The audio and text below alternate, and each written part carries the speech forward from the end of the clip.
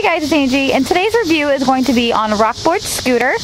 And what's cool about this is it is a 2-in-1 scooter, and it folds up flat, which I will be showing you later. But for starters, you can ride it as a regular scooter. The handlebars adjust up to make a size. This is for ages 8+, and this can hold up to 200 pounds. So this is good for kids and their dads. So you can use it like this and ride it kind of as a regular scooter, and Brendan's going to show you real quick on how you can ride it as a scooter. And it has knobs on the side that you adjust, and it has two different settings, a setting for the Rockboard and a setting for the regular scooter. So take it just for a short distance and ride the scooter. It does have handbrakes also on it, so he's riding it as a regular scooter.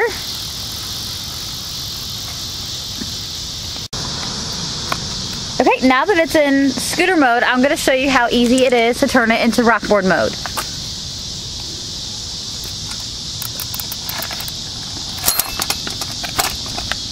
So you pop it up, and then you just adjust the settings over here to be in the red setting.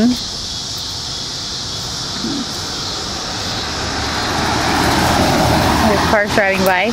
And then now this is in the Rockboard mode, and Brendan will show you how to get this going, as I'll try to ride alongside of him.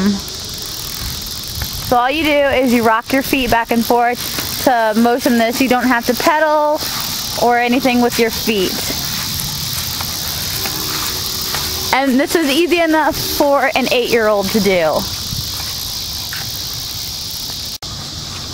And as easy as somebody almost 200 pounds. The same. And then when you're done with your scooter and you want to put it away, all you need to do is pull the pin and kind of flatten it down, and then you just unscrew it, and then it just folds down pretty flat. Oh, he's putting all the handlebars down as far as it goes. And then it'll fold pretty flat, and then you just tighten it,